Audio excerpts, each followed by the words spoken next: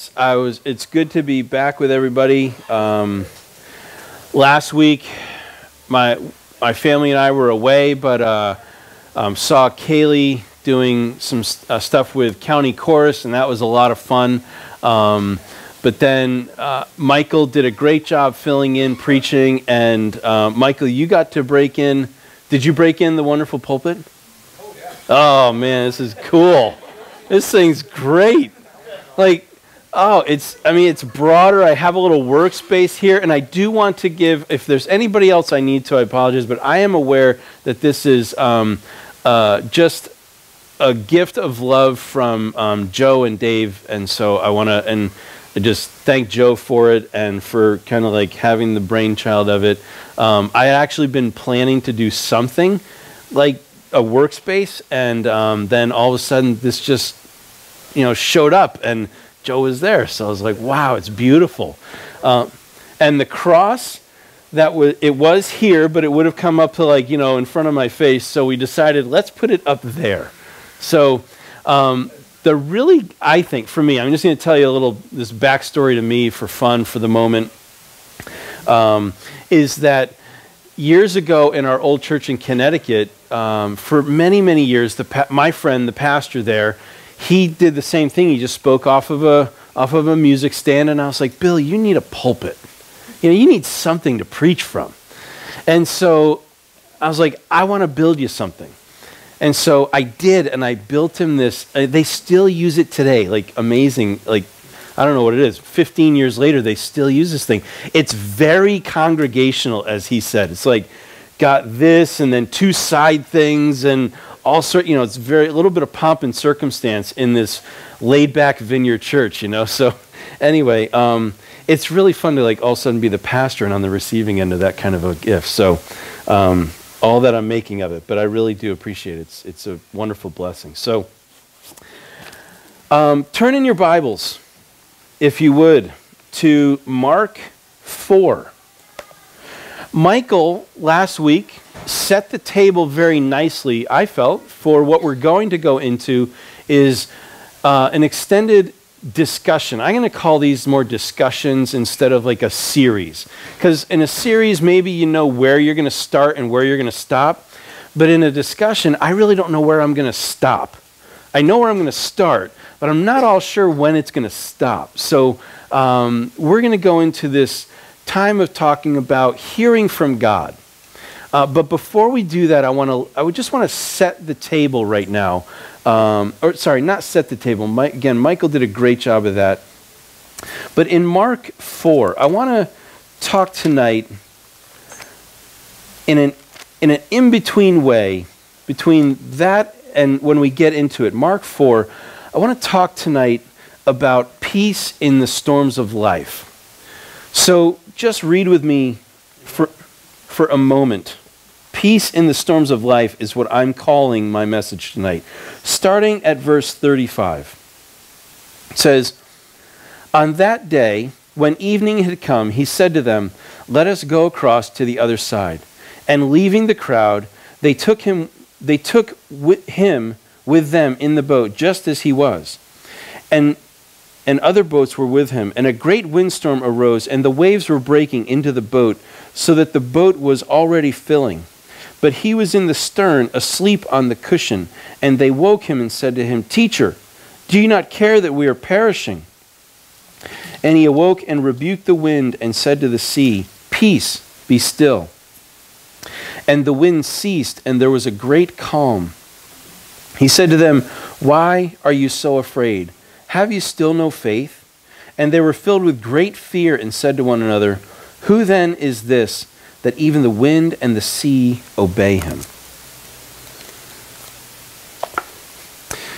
I don't know if you'll be able to see this all that well. I'll try to hold it up here for you. It's a picture of a camera.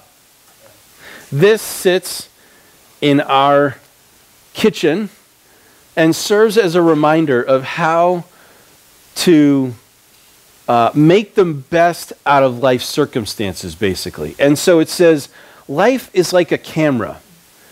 First of all, focus on what's important. And then it says, capture the good times. develop from the negatives, and if things don't work out, take another shot. Not a bad, it's not at all a bad kind of, exhortation and encouragement and a reminder. But I started looking at this in preparation for this message, and I thought to myself, when it comes to, and if things don't work out, this thing over here, make the most of the negatives, and if things don't work out, and I'm thinking, what's missing for us as Christians in this? And I'm thinking to myself, like, in my household, a professing Christian household, not that I'm a pastor, like that may accentuate the point, but just that we are followers of Jesus. What would be missing in here? When life has struggles, what's missing in this kind of an encouragement? I'll cut to the chase so you're not sitting there too long. And my answer is any talk of God's involvement. Any talk of God's place in the midst of the storms of life, when things don't go well. See, there's a Christian distinctive, like I've been mentioning here and there all the time, is that there's always something that sets Christianity apart from every other religion in the world on any given subject. And what I'm looking at is, how do we handle the hardships of life? I want to talk tonight about our response to when things don't work out, when they're not going well with us. The Christian distinctive is that, in fact, according to Scripture, is that we, as the people of God, have the promises of God to live with peace and live with peace in the midst of the storm. That's Colossians 3:15. And to have a more abundant life, John 10:10. And yet, I want to ask you, where are you? Where have you been lately? We're coming out of probably the fog and the haze of Christmas and Thanksgiving. And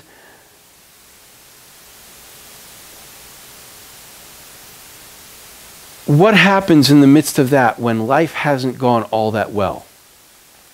In midst of all that intensity, and then you throw on top of that the stuff of life that happens on top of all the stress and the busyness.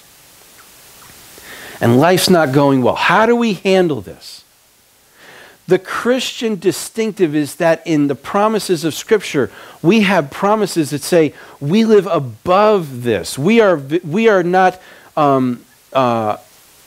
beaten by it, but we are victorious in it, or we can have peace in the midst of it. And yet I want to ask you, when this has happened with you, have you experienced that sort of peace, or have you been more, would you describe it yourself as more under the weight of the stress of your circumstances? What I want to address tonight, something that I feel I've been noticing in our fellowship that has been going on with us. And in identifying this, I want to give us, my goal is to enable us, to help us have tools and equipping for how to handle the storms of life. Because what I've been noticing is that it seems that a good number of us are under the weight of the pressures of life lately in the last 6-8 weeks. And it seems, from what I can witness, is that it affects us. And I'm not telling you to, this is what I want you to hear right up front. I'm not telling you to put on a mask. But instead, I want to look at, what does the Bible say about how to live above these circumstances in Jesus and not be taken down by them. To give us biblical aids to generate God's life cycle in our lives. And so tonight, what I see as I've been looking at this topic and thinking, how do I give practical aid, biblical information to this subject that's not happy-clappy, that's not about putting on masks. How do I do this? What I find is that it comes down to two things, according to what I see in Scripture. It comes down first to priorities, and second to our perceptions about life. And so priorities and perceptions. I'm going to talk with us today about the acceptability, what I'm calling the acceptability of being in need, that these things are life does happen, and it is acceptable and okay to be in a place of, I need, I'm hurting, it's okay. However, as we talk about that, we're also going to talk about aligning our priorities with God's kingdom priorities and aligning our perspectives with the perspective of heaven. Because if Jesus could have peace in the midst of a storm, the clear translation is, in our storms of life, isn't that available to us? And yet if we're not experiencing that, then the question we need to ask ourselves is, what's happening for us? What is going on this side of heaven? What's going on down here as opposed to up there in God's space? Because we want these two things to converge. Your will be done on earth as it is in heaven. So peace in the midst of the storm. Turn right now as we begin. Turn with me to James 5.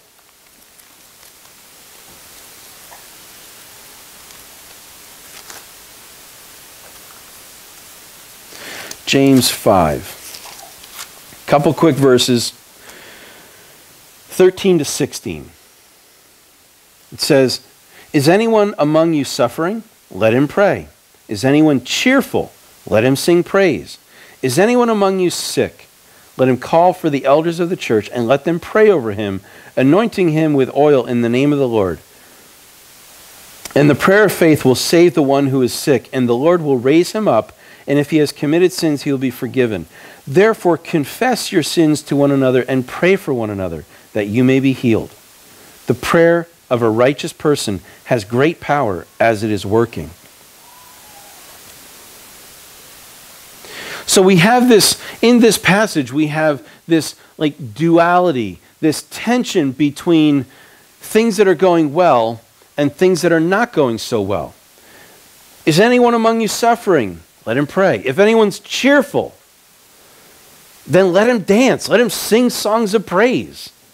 Like, go ahead and live in your moment. Encounter the emotions that you have. They're indicators for us. And so we've had this saying historically in the Vineyard that it's okay to be okay, and it's okay to not be okay. But as I set the table for talking about the priorities and the perceptions of life circumstances, with what I want to convey to us tonight, as I set the table, I want to start here in this passage because I want to make sure, I'm going to double back on some comments that I've made, some things I've been speaking to us over the last number of weeks and months. And I want to double back and make sure that my expressions are clear so that there's not misunderstanding.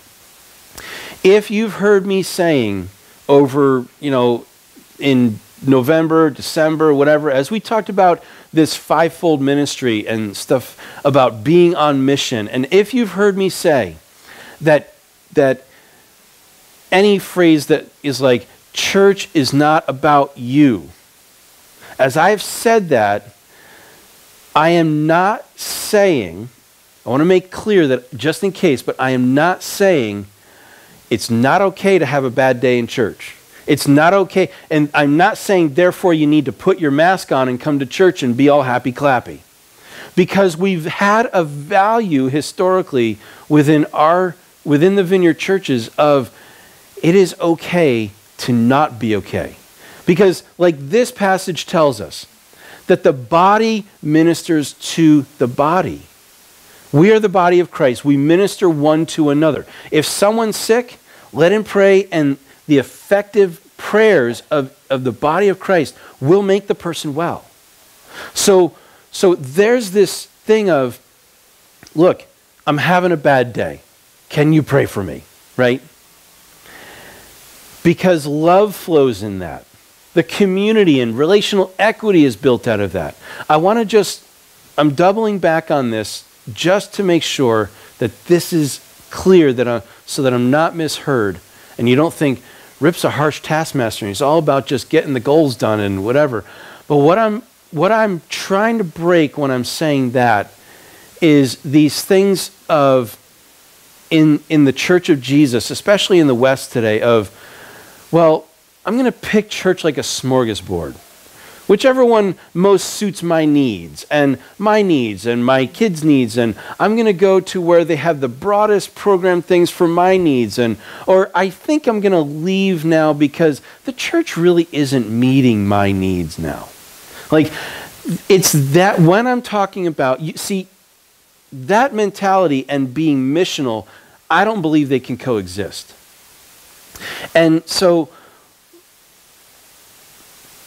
when I've said that in the past, it's really trying to address that kind of thing, and within our fellowship cast vision and draw attention to the difference so that we can be on the same page about understanding that really this whole thing is about Jesus, the Father, and the Father's glory. First and foremost, it's all about Him.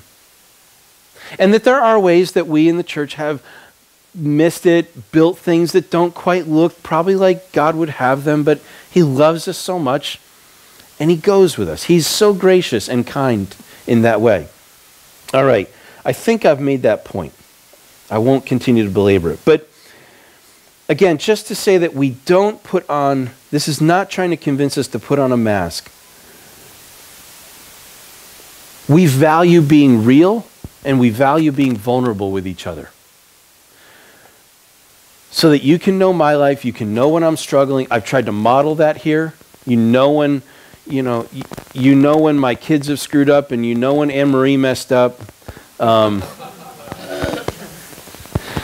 So, not again, right.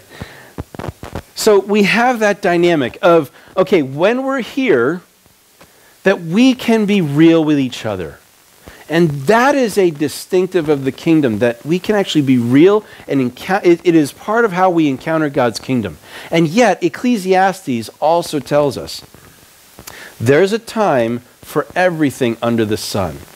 There's a time to weep, and there's a time to laugh. There's a time to mourn, and there's a time to dance. And so there's a time and a season for all things under heaven, that at times, even our needs take a back seat to the Lord. And this is a matter of kingdom priorities.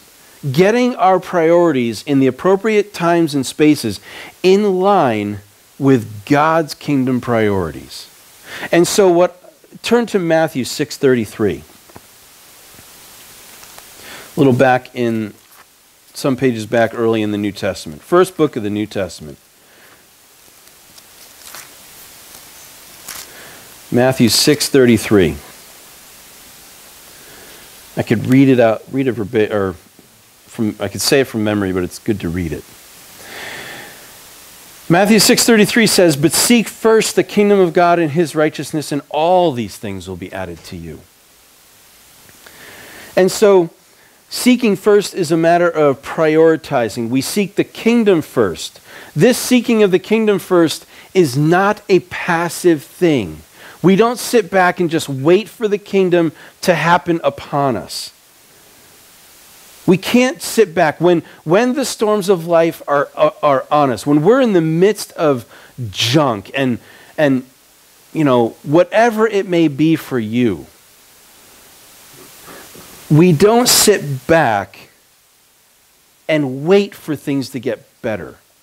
In this, there's always a tension between how this all works out. But in seeking first the kingdom of God, there's an intentional lifestyle that includes intentionally realigning my priorities in a given, when the times are appropriate. And so what I would say is this. I want to just talk for a moment about our worship gatherings. There's something that I've been noticing for us. Now, correct me if I'm wrong on the side, but when we discern, when there is discernment, and what I've been seeing is at times, especially through the holidays for some reason, it may have just been the holidays and the culmination of the two, but there's been a weight in our worship gatherings. Not the weight of the glory of God. This is a weight of heaviness, a burden, where Jesus said, my yoke is easy and my burden is light. This is the opposite. And so that would be, the enemy is at work. And I believe we've carried we can carry our burdens, we can carry our stresses and our cares and all the junk, we carry it into the worship setting. And when that happens, what can happen is that it can get in the way of worshiping God. And I want to make clear that I'm not telling you to put on a mask. What I'm trying to do tonight is give us tools to handle the stresses and the struggles of life in a constructive way and in ways that I believe are biblical. So not only would it affect our worship gathering here in our fellowship, but also you can take these things home with you, literally, and put them into practice, is this.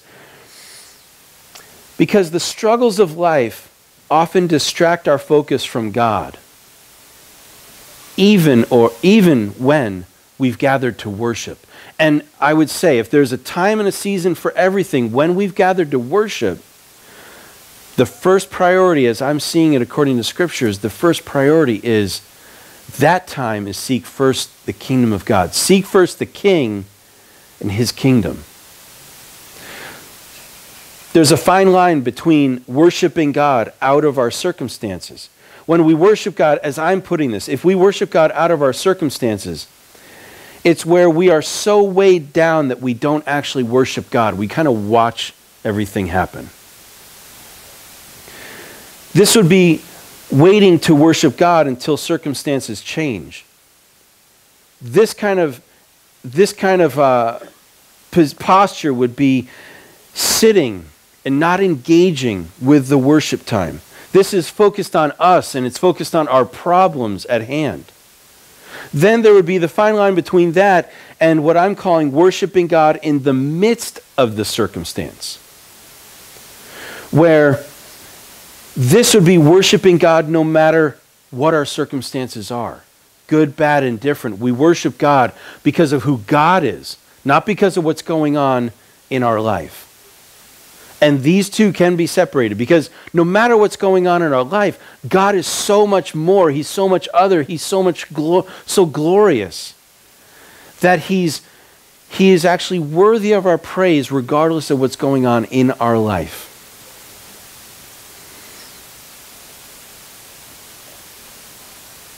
So we worship God for who He is.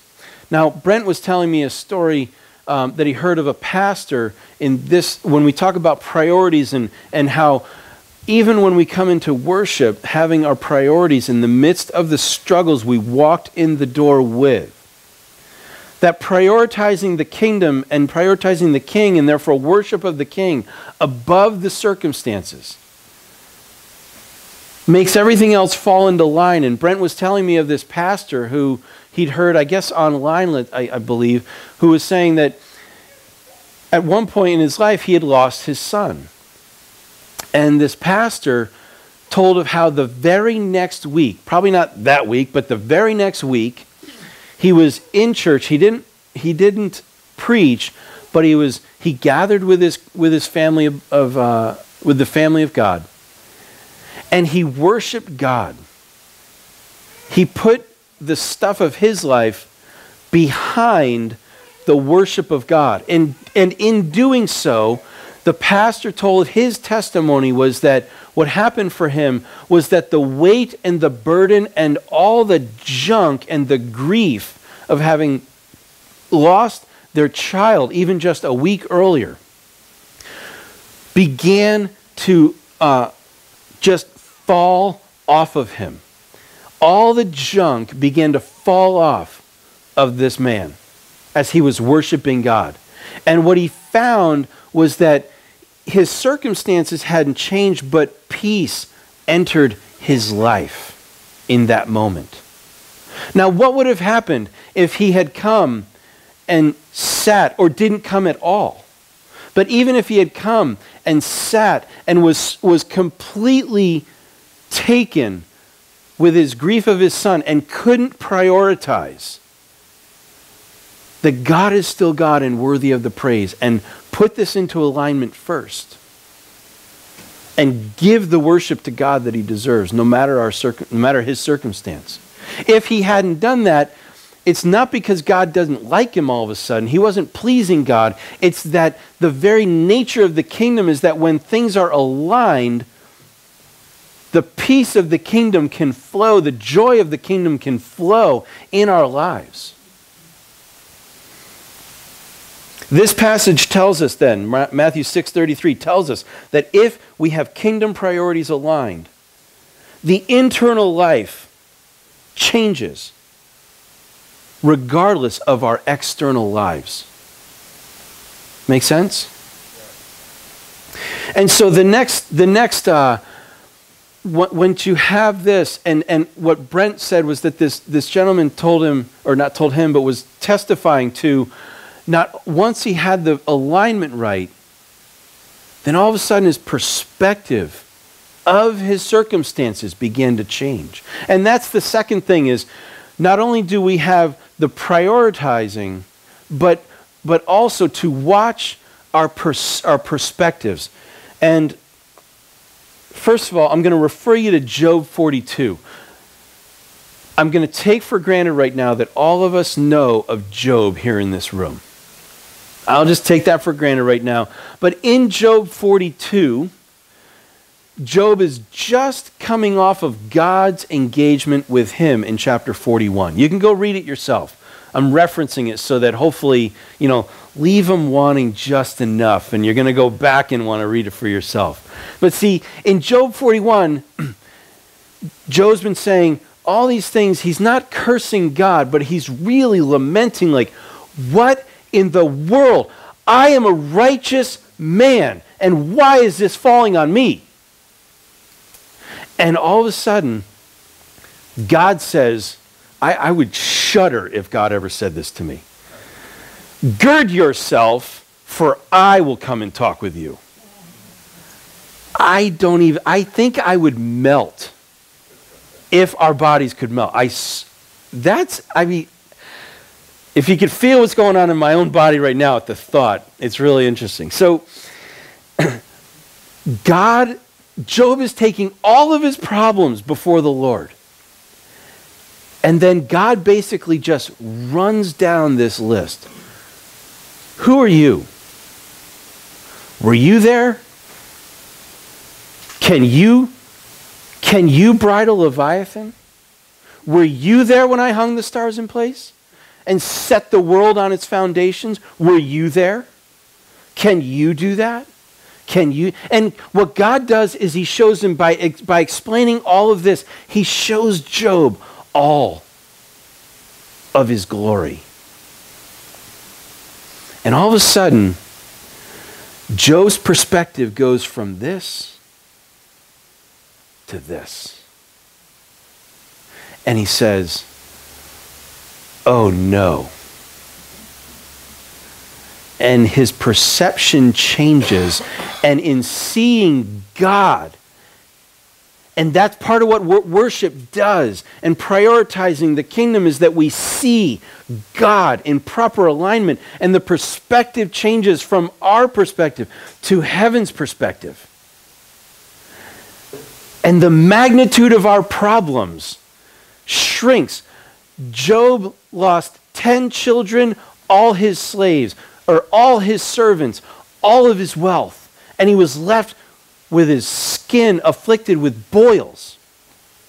And then his friends told him, you know what, Go curse God and die. This is all your fault. You actually, something's wrong in your life.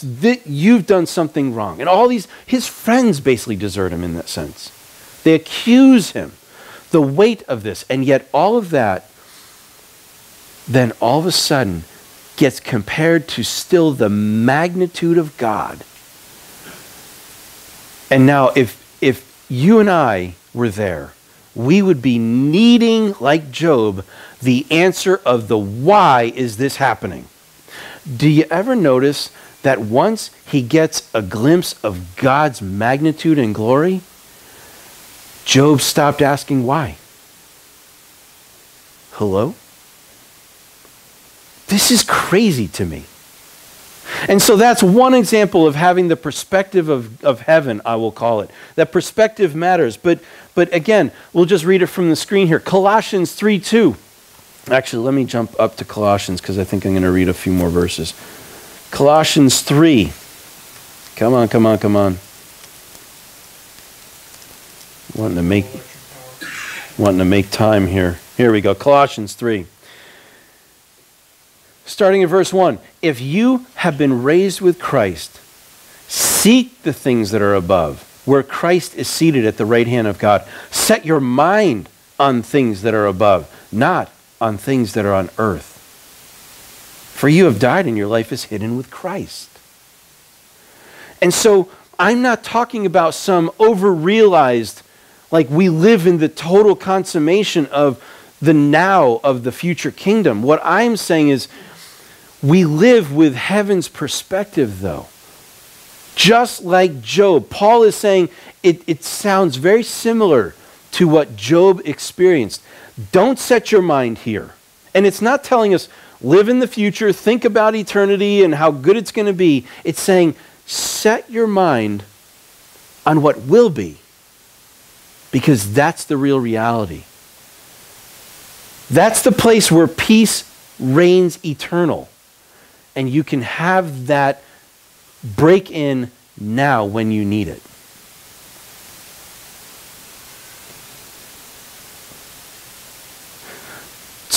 What do we do? Our perceptions. Set your minds on things above.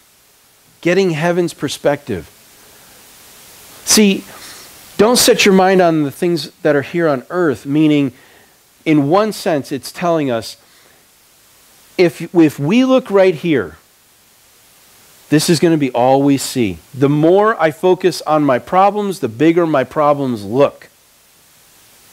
And I'm not telling us to disregard them, run away from them, ignore them, treat them as if they're not real. That's false. This is just the reality of seeing things from God's perspective, and that God is in control of all this, and that God has our back, and that God is the one that we focus on.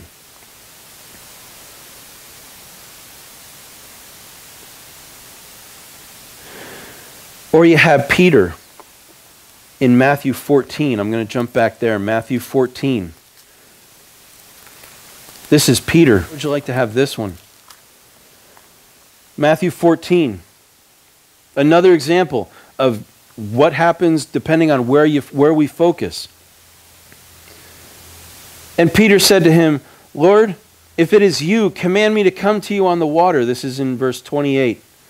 He said, come. So Peter got out of the boat and walked on the water and came to Jesus. I don't think this speculates at all that Peter walked on the water, and not like he took 2 quick steps and fell in, just trying to see if he could skip like a rock.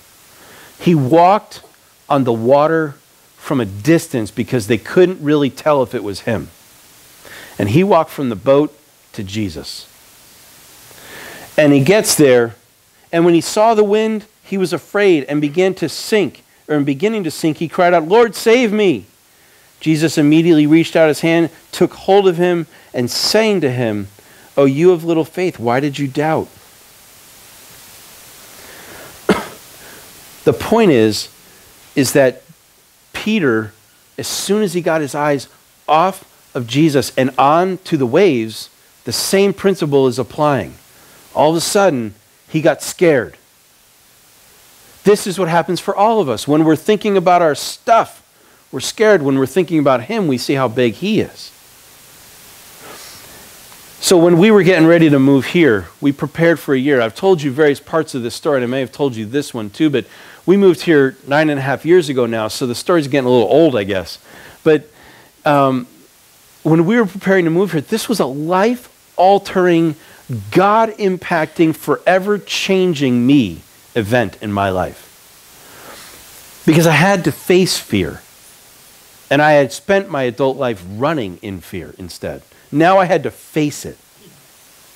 And so every time I would get my eyes, every time I had my eyes on, we're going to move to Pennsylvania. This is kind of a cool thought.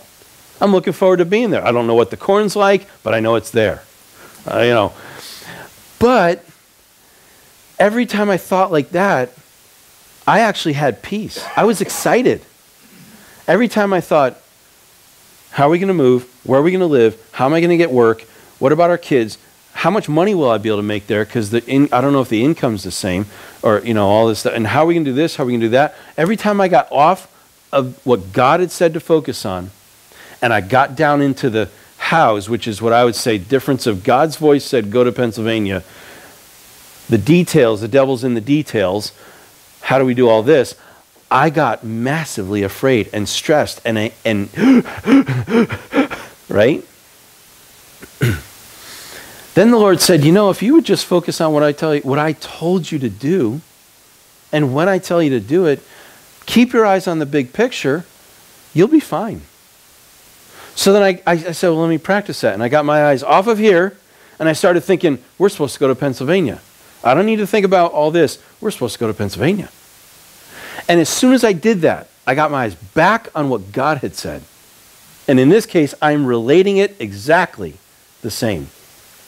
Eyes on him, all of a sudden, my peace returned and all my stress went away. And I mean, not like it took me a couple days to wind down. This was instantaneous. This was as soon as I did this thinking. So, here are my conclusions. Here are my conclusions. Here are my applications. I don't know if the first one says it really well, but Brent, go ahead and put it up there. So, being in a place of need. Again, we said it's okay to not be okay.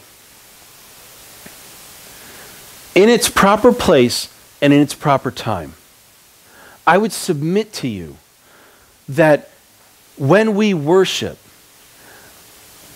there are spaces and times, and when we gather, our gatherings are spaces to worship God, and other times of our gathering together are times where we are on the mission of God.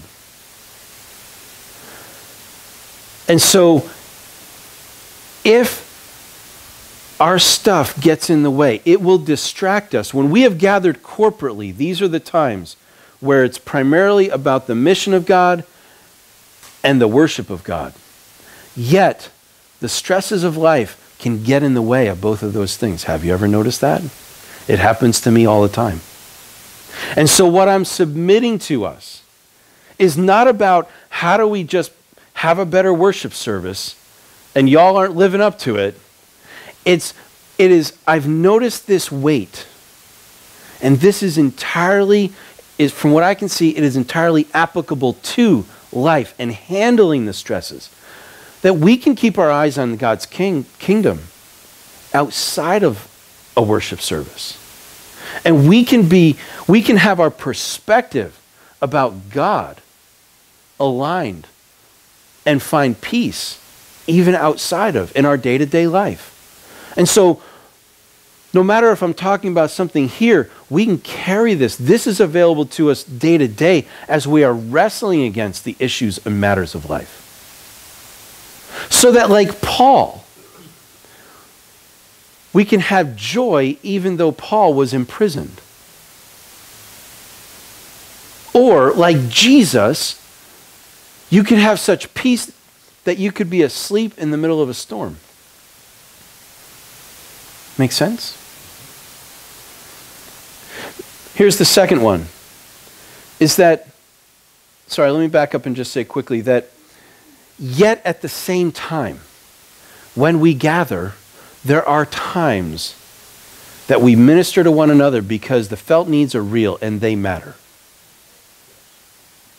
And so the second application is this: the circumstances of life may not change,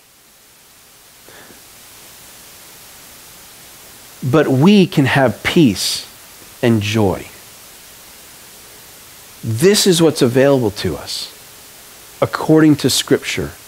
But I believe that when our eyes and our minds and our hearts are not aligned in the ways that I've described in these 2 points, that we miss out on what's available in the promises of God. And yet I think they're relatively easy tweaks to make. And so the circumstances may not change, but we can have peace and joy, and that's a Christian differential to the world. Is that in Jesus, our testimony is, I am at peace in the midst of my trials, or I'm at peace in the midst of my grief, or I am in joy in the midst of the junk, simply because I know Jesus. That's our testimony. That's a form of the gospel. Lastly is this: the inner life is more important than the outer life. This is what I mean. When our alignment changes and when our perspective changes, the peace rests here in our heart. It rests in our inner man. The joy of the Lord flows from within our inner man, our inner self, the soul. And so from there, what can happen is everything that's going on out here, if we don't have these two that I've described tonight, then everything that's going on out here drives and dictates how I am in here. But if I am properly aligned and have my eyes on Jesus, then actually that changes everything in here, even when this may not change. But I have peace here no matter what's happening. Again, that is the Christian distinctive. That's what's available to us. I pray that the Lord will plant this in our souls. Plant this in us. And bring wonderful joy and transformation.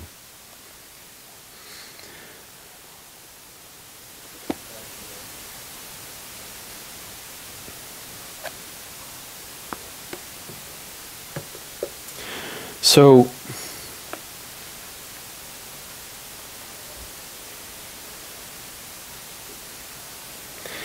while we were worshiping, one of the words that I got was